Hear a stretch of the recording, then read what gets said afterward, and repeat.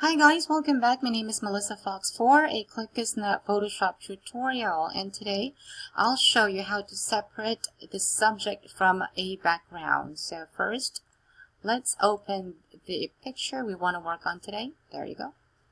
And we'll go to use quick selection tool and select the subject carefully. This is a very tricky image because, as you can see, there's not a lot of contrast from the background. But just in case you made a mistake, you just have to click Alt. And as you notice, if I click Alt, the cursor goes negative. So that means that I can deselect and start over. I can deselect this and then just release Alt and it will select it again. I'd like to select this part too. Okay, why would you like to separate the subject from the background? Sometimes if you wanted to do a lot of Photoshop manipulation, you wanted to separate layers and separate the areas so it won't affect the other layers or the other area of the picture. Okay?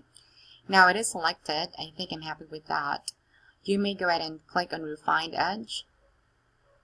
And this will show you basically the result that it will have. So I wanted to have a little bit more details on the edges. Oops, let's go back to radius.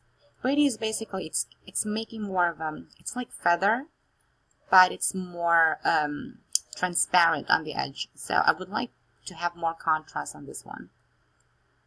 So as you can see, if I do contrast, it gives more contrast on the edges. Oh, I don't want to put feather on it because, I mean a lot of feather, because if I use a lot of feather, like 5.3 pixel, it's like that. So it doesn't look really good. So just maybe 2 pixel will be enough. And then hit OK. There you go. And then press Ctrl J or Command J to duplicate. Now we have another layer here. This layer is the subject itself. There. Now they're separated. We only have here this layer. This is the very background, and this is the subject.